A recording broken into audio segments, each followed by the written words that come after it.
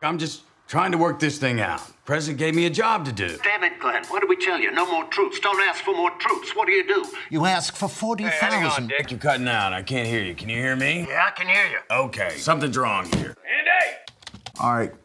Can you hear us now? I can hear you. Can't hear what you're saying. No. I'll talk to you later, Dick. We need to finish. I'm sorry, we need to... You're here to clean up the mess. This one is a bitch, right? Nothing about war is easy, Pat. I didn't come here to manage this war, and I sure as shit didn't come here to close it out. Came here to win. Mr. President, you need to behave like a leader. But I am behaving like a leader. I'm unavailable. This country won't fight at night. That country won't fight in the snow.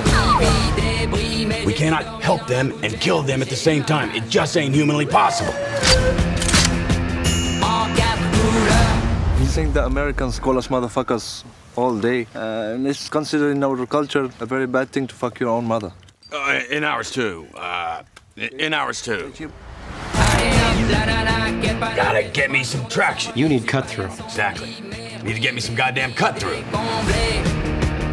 You are the king of the divan. This dinner's for Afghanistan, and you got the gall to kick the only Afghan in the room off my goddamn table? Boss, I'm pretty sure the Afghan ambassador here is from Afghanistan. General.